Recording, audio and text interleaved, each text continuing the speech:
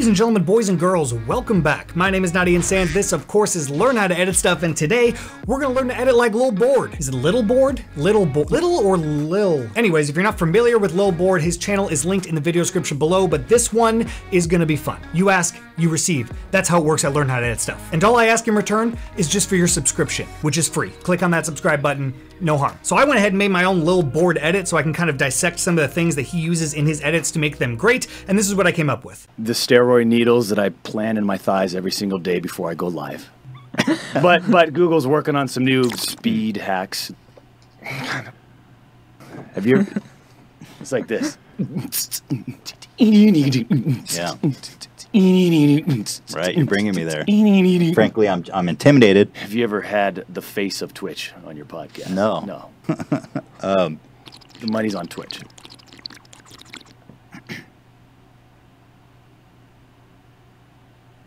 No.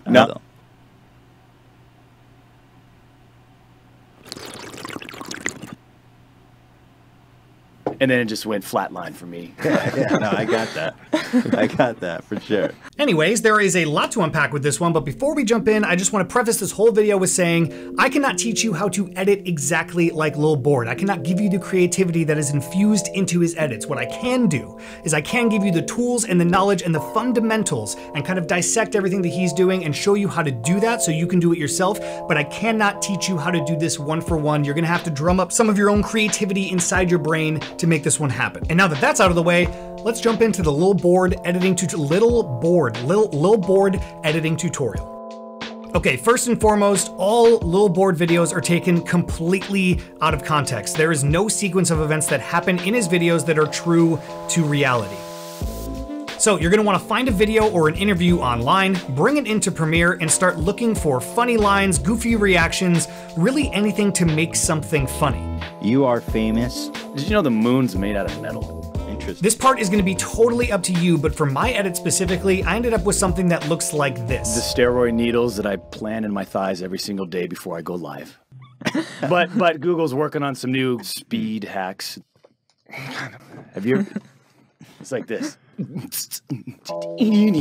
Okay, pretty raw, nothing going on just yet, but the second most important thing in a Lil Board video is the camera movements that he does, and I'm gonna show you guys an insane hack so that you can make your own handheld camera presets at home right now with no money down. No money down, anyway, check this out.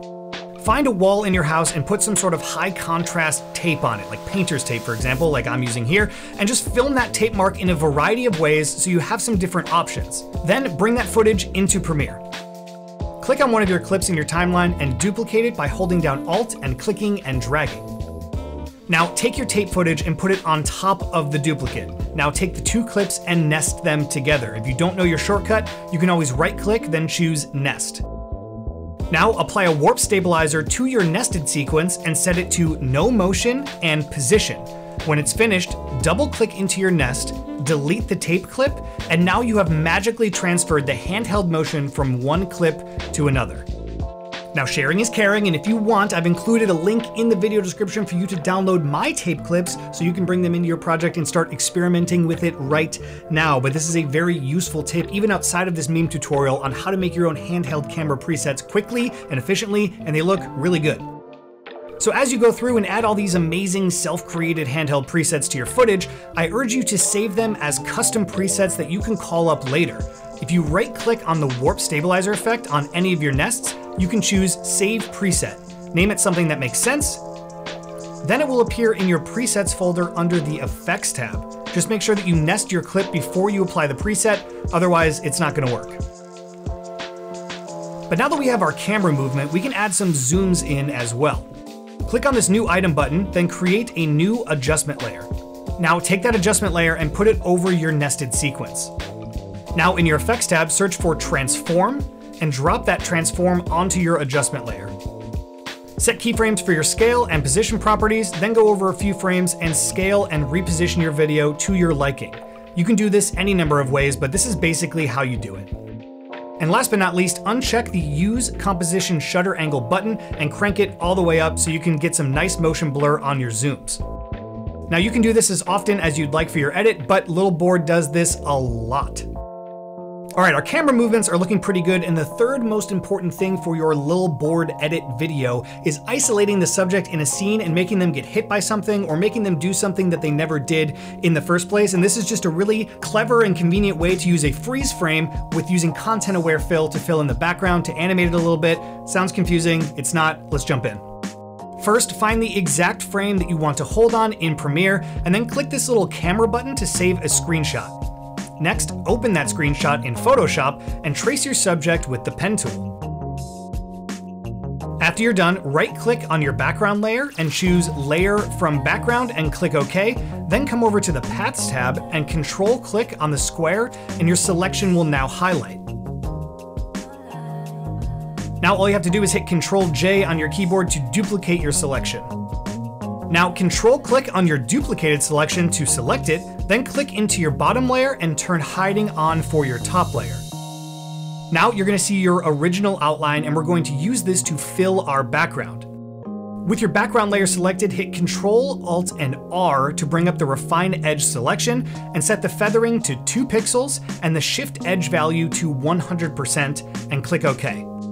Now come right up here to Edit, Fill, and choose Content Aware Fill and click OK, and magically, your background has done a pretty good job at filling itself in, and you can always go in with the healing brush and paint in some of the areas that need a little bit of refining. Now you have a background layer and a subject layer that have separation, so you can go ahead and save them each as a PNG, then bring them into Premiere to animate them however you'd like. Now I understand that was probably a lot of information to take in a very short amount of time, but the SparkNotes version of all of this is he's just cleverly using freeze frames as animation tools in his videos. So you're just creating a freeze frame and using content-aware fill to fill in the background so you can then animate that person in your videos. I know it sounds complicated, you might think it takes a long time, but the result looks really good. The last thing that I want to touch on in some more detail is the Morph Cut Effect in Adobe Premiere. I'm honestly not sure if he even uses Adobe Premiere for his videos, but the Morph Cut is insanely useful for hiding jump cuts. If you have a jump cut in your scene, search your effects for Morph Cut, then apply it in between the 2 clips and pull the edge inwards to shorten the length to maybe 2 or 4 frames max. Premiere will now analyze the transition, then morph the 2 clips together so the transition doesn't look so harsh. The Morph Cut, in addition to the camera shake and the zoom over it, will hide almost everything completely, so you're able to seamlessly transition 2 cuts together without anyone noticing. Finally, go back in and add some sound design and sound effects. Look for places in your video where you can center things in the frame using a transform adjustment layer and keyframes, and apply some distortion effects like lens distortion, magnify, spherize, or twirl to really meme up parts of your video.